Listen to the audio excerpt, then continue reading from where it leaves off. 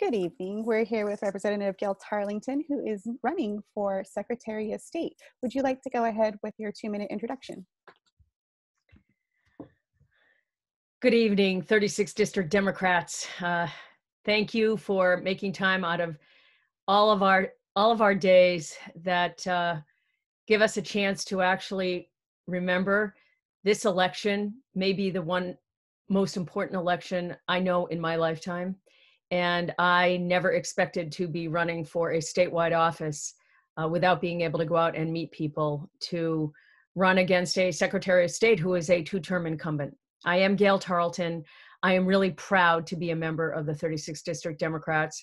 I have been since 2007, and I am running for Secretary of State for one very specific reason.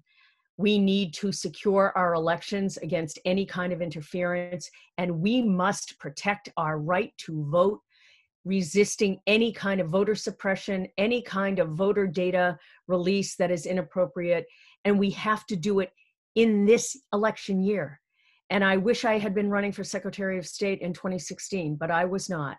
And here we are in 2020, and our current Secretary of State has continued to refuse to denounce President Trump and his invitation to the Russians and the Chinese to interfere in our elections. She will not denounce voter suppression occurring all over the country in all of these states. She would not denounce what happened in Wisconsin when literally people risked their lives to go to the polls in order to cast their vote. I can't imagine what is going to potentially happen in this state and in this country in these elections in 2020 if we actually have another attempted attack on our elections from the Russians. Just last week, the U.S. Senate Intelligence Committee issued a bipartisan unanimous assessment that, in fact, the Obama administration's assessment in 2016 that the Russians were trying to interfere in our democracy to undermine the integrity of our elections outcomes and to call into question the legitimacy of our elections, they issued a report run by Richard Burr, the Republican senator chair, who said, they all said, yes, the Russians were interfering in 2016 to undermine our elections, and they are doing it still, and they are doing it now. Tarleton, your time is up. Thank you very much. Thank you. And Robert has posted some questions into the chat box, and I have Constance next on my list. Constance, would you like to go ahead with the first one? The responses to these are 2 minutes apiece.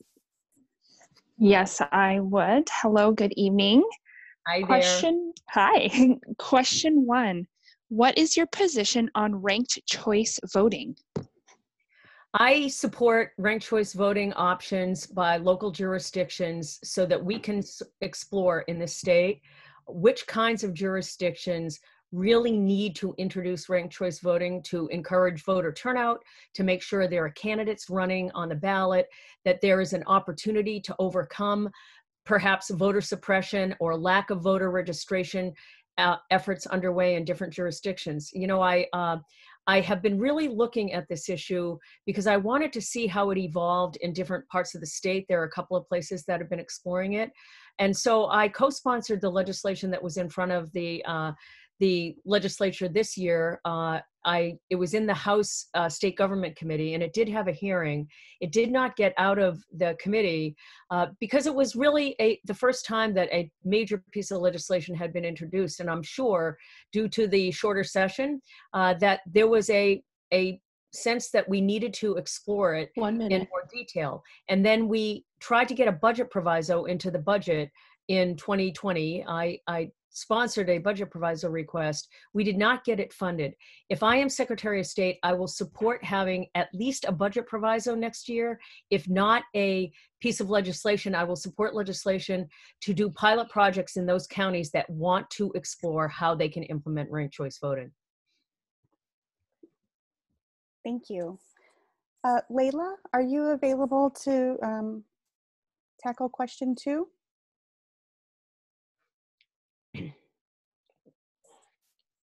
I know she's participating by telephone, so it's a little bit different. Okay. Jason, would you like to go ahead with question 2? Yeah. What is your position on moving all elections to even year cycle?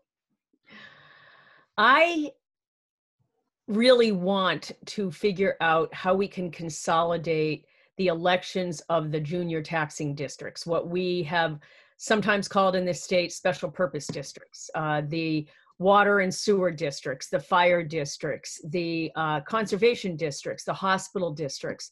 These are very difficult races to run and very difficult elections to conduct because they are countywide.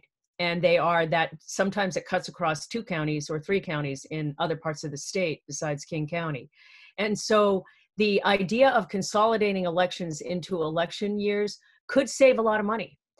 I am not convinced yet, though, that it is the way to increase voter turnout. If the objective is to increase voter turnout and to avoid voter fatigue, and I think that that was one of the main cases made with the legislation that was introduced this year, what I'd like to see is whether or not that voter turnout is due to having to vote too much and people don't understand what is at stake in these jurisdictions where we are electing water and sewer commissioners or hospital administrators, or whether it's because we need to do a better job of voter education and outreach about the role that these jurisdictions play in our local control sort type of government. And so I want to explore this idea with the state party and with the state committee chairs in the House and the Senate, because I really want to know how it fits into our broader goal of getting eligible voters to register to vote, registered voters to turn out and vote. And if that is one way we can explore turning out the vote, along with ranked choice voting, I'm all in. Thank you. Mackenzie, would you like to ask question 3? Sure. Hello, Representative Tarleton. Hello. Hi. Do you support voting rights for all, including incarcerated and formerly incarcerated people? I do. I thought really hard about this over the last several years, and I talked to Tina Orwell and Roger Goodman and John Lovick, who are they're my core on the Public Safety Committee. I really trust their understanding of what it means to deny people their right to vote, regardless of the situation in which they are finding themselves, whether they are formerly incarcerated or currently.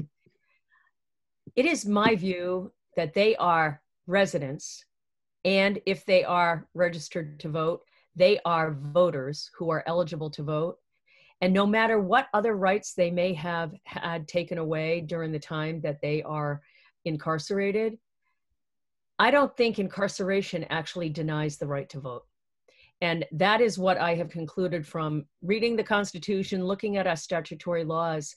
This is so fundamental to our constitutional right that just because they are incarcerated does not mean they have been incarcerated and therefore are unable to exercise a constitutional right to vote. So I have supported education while incarcerated, education in the post-incarceration period, and I will support the right to vote for all who are incarcerated and are eligible to vote.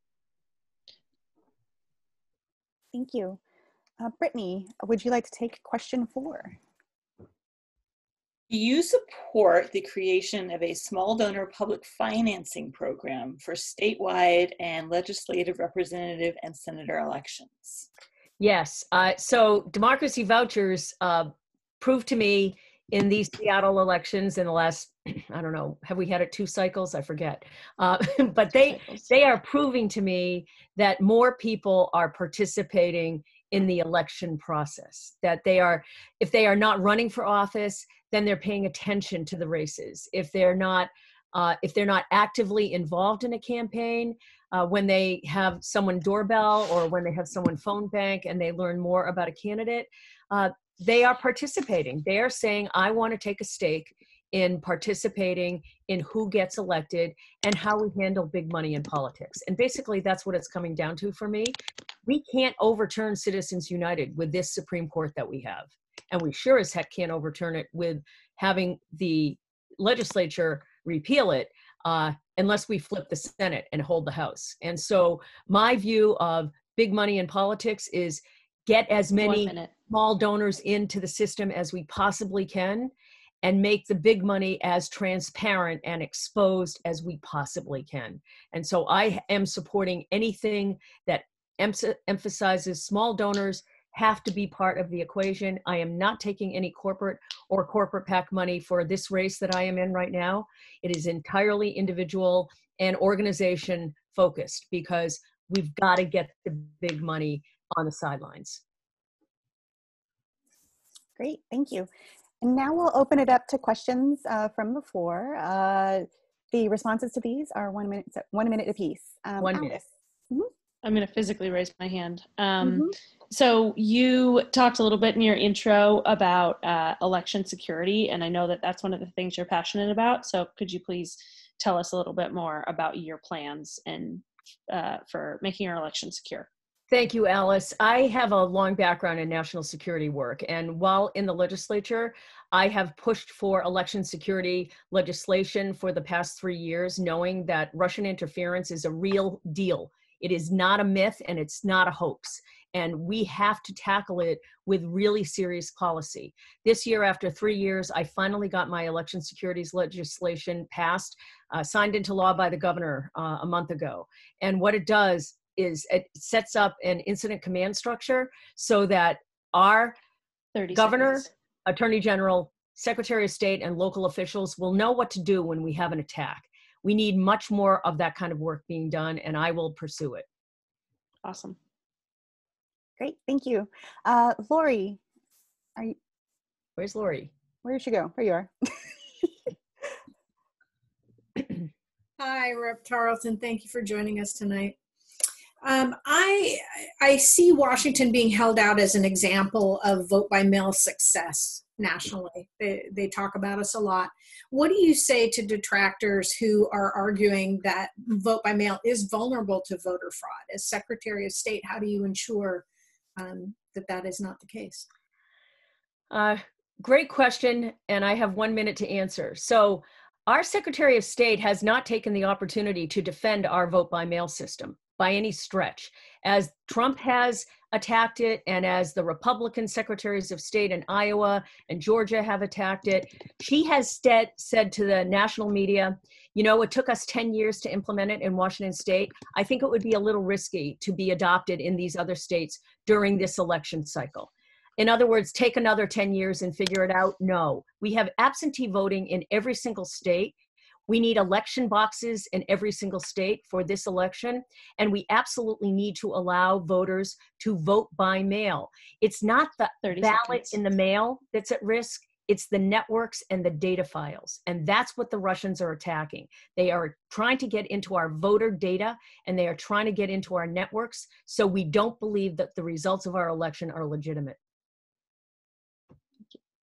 Thank you. Mackenzie. Sure, thank you. A question for you. So I think a lot of folks would probably agree that we have it pretty good here with our elections with, for example, the mail-in voting, being able to do that. And perhaps even, I would even say a lot of folks on the other side of the aisle probably feel the same way about that. And so my question to you is, and especially to like the more rural places or even in Eastern Washington, what is your game plan to try to bring in some of those voters to your ideas and to elect you against an incumbent that's been successful a couple of times? A few things I'd like to say about that. Number one, I am concentrating as much as I can of turning out the Democratic vote in the most monstrous blue wave we have ever seen. And I am not kidding people.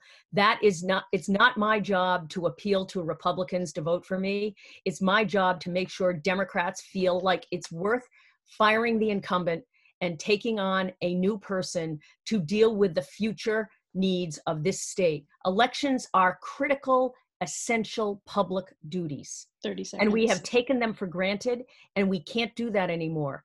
On the other hand, all of the legislation I've passed in the legislature regarding election security has been monstrously bipartisan. So some of these people are going to vote for me. Great, thank you. Brittany. Thanks, Gail. I was wondering if you could talk about ideas you might have for increasing access to and participation in voting in our tribal nations.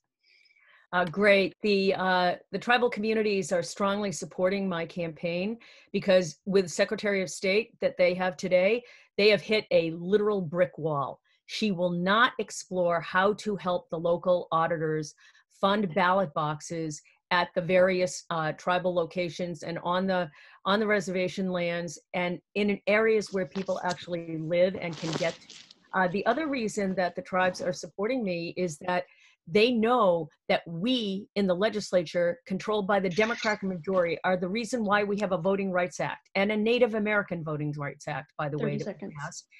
They have that because of us, not because of the Secretary of State. She has opposed it and resisted it and been silent on it. And I never want us to forget a Democratic majority delivered those victories to us. Yep. Thank you. Great, thank you. Are there any other questions? Yes, Jeff. Hey, Gail, thanks for being here. Good to see you. And thanks for running for this seat. I think you give us a good shot to finally take this back after 100 billion years of not having it. At least. So I'm actually wondering, so the Secretary of State does more than elections. I'm wondering what like really sexy ideas you have about like corporate registration and the archives and just, you know, all the other stuff other than elections. Yeah, thanks for asking. So for those who might not know who watch this video, the Secretary of State registers all corporations, excuse me, nonprofits, as well as charitable foundations here. And they have to be going concerns and compliant with state law. I'd like to bring some of my expertise in looking at how the private sector works and how the public sector and the nonprofit sector works to addressing these issues, because some nonprofits are couching themselves as educational institutions when they are in fact political propaganda units. The second thing that the Secretary of State does is the archives. I'm a major history fanatic. I am a member of HistoryLink. I am on the Legislative Oral History Committee and Archives Committee for the bipartisan statutory committees that we have. And I'm going to do some work on getting the oral histories done of Democratic leaders in this state, because for the last 20 years, we've written books and done a whole bunch of archives of all of the Republican legislators. You would think that the Democratic majority had not been in control for 22 years in this state. So I'll be doing some of that work as well. I look forward to that one. Thanks, Gail. Thank you. Are there any other questions? Hannah. Hi. I was hoping to ask about, you had mentioned that you wish that you had run in 2016, and so you're running now. So I'm curious, and then you also mentioned what you were doing in the legislature around voting rights and other voting access type things. So I'm curious if you could tell us, like, if you could enumerate some of that work that you've done in your role in the last couple of years, like since, you know, you'd considered running and then now. So I never considered running in 2016, but knowing now what I know about what was happening in 2016, we have lost 3.5 years to deal with election security. And that is why I'm really, I was determined to make the race this year, because I declared in December, right? I knew that for 3 years, she had not been taking action to protect our elections and to protect our cybersecurity systems and to deal with the national risk that we were going to face it again. She had a platform and she did not use it. And that is why I have been working on election security, elections funding, cybersecurity assurance, creating incident command structures for if we have a cybersecurity attack on our other critical infrastructure in this state, including all of the telecommunications infrastructure. I've been trying to get digital infrastructure out to rural communities. I've been doing a ton of that work with my colleagues. And then we have done a lot on voting rights and expanding voting access. And now it's time to figure out how to turn that voter access into turnout of the vote. And that is what I am going to focus on this year. Great, thank you. Are there any other questions?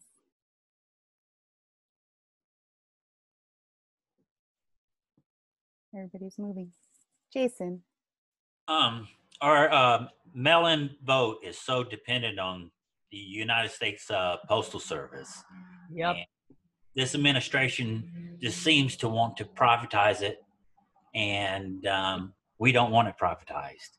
You have any No, we comments don't. or statement that, once elected, that we can advocate for the United States Postal Service to get the funds they need to do their job? I am already advocating for that. My digital fundraising effort is really pushing to protect the U.S. Postal Service. Over 100,000 veterans are workers in the Postal Service. It's one of the biggest unions in the country. And that is why Republicans for 30 years, starting with Reagan, have been trying to privatize the U.S. Postal Service. They want another FedEx and they want another UPS. They don't want a public service. I have been fighting privatization of the Federal Aviation Administration, of the internet, and now of the U.S. Postal Service. And privatization of public lands. I've been doing that for 13 years, and I'll do it again for the Postal Service. But in the meantime, our backup plan, and when you go back into special session, I will fight for this, is to do really substantial expansion of ballot drop boxes so that we have a backup plan in the event that Trump decides to put the Postal Service on strike. Because he could do that. He actually has the power to do it. Thank you very much for the answers to that. Well, we are very close to time. Would you like to go ahead and give a minute wrap up to the people viewing this video? Yes. Thank you, everyone. I would love the endorsement of the 36th District Democrats for this race. I'm running against a two-term incumbent. I'm running statewide, and I'm at home in Ballard for the foreseeable future. I had never imagined running a statewide race where I couldn't go out and meet people, where I couldn't go face-to-face and convince voters that it's time for a change. It really is time for a change. And it's not about whether Republicans are good or bad. It's that office is far more significant to this state than any attention we have paid to it. We take it for granted that our elections will happen. She tried to cancel the elections that are happening today, April 28th. She asked the governor to cancel these elections. No Secretary of State should ever say, I'm not going to vote in a presidential primary, and no Secretary of State should ever be able to say, cancel an election. No, we are Americans and we vote. And that is how our voice is heard. That is how our rights are exercised. I will do everything in my power to turn the tide and make sure people turn out and vote. Thanks so much, and I'd love your support. Thank you.